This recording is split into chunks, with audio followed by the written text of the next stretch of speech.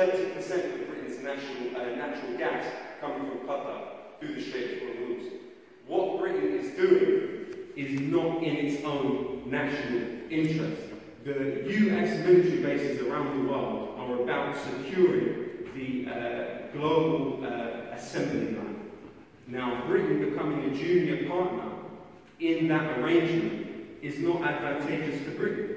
The Ministry of Defence, the parasitical organisation that it is always on the news in these situations, demanding more and more money. And that's what we saw. We saw this situation as an opportunity for mercenaries masquerading as journalists to take to the screen and tell you that the Ministry of Defence and the Royal Navy needs more and more taxpayers' money. You know, and even as it is, we know that these institutions operate with absolutely minimal, close to zero checks and balances. So, you know, what is the situation with John Bolton and Mike Pompeo, and how do they have the potential to drag us? Well, John Bolton, of course, published the article to stop Iran's bomb Iran in the New York Times. Mike Pompeo called for airstrikes against Iran, calling for around 2,000 separate airstrikes. And of course, when Trump made that decision to leave the nuclear agreement, it came very close, just after, in fact, his appointment of Pompeo and Bolton. But where does the US public stand on this? We know that 60% of US people in the United States have said they do not think a strike should be launched against Iran, and only 12% said that they think it would be a good idea.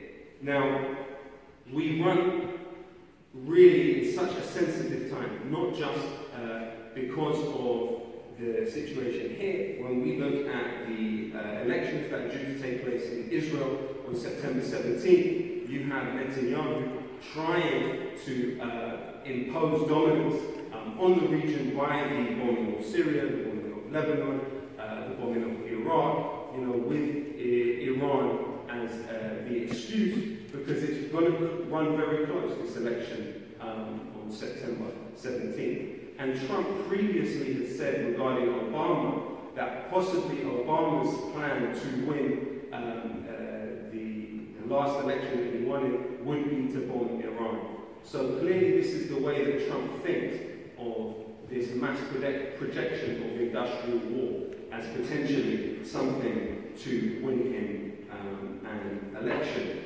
So really what I wanted to say is that we are in a really important situation here and a very sensitive situation, and we must apply as much pressure as possible on the levers of power to not submit to the will of those that would have this country thrown into another terrible, terrible situation that will cause immense pain and untold suffering for generations.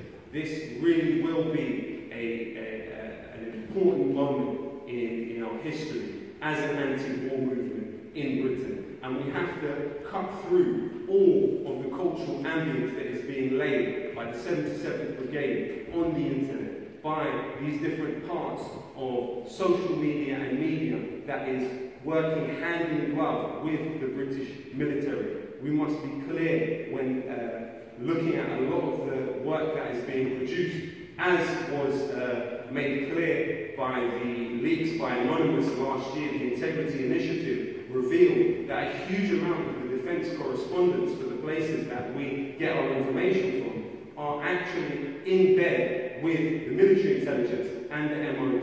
The information that we are receiving about Iran is not coming from a place that is constructive to peace.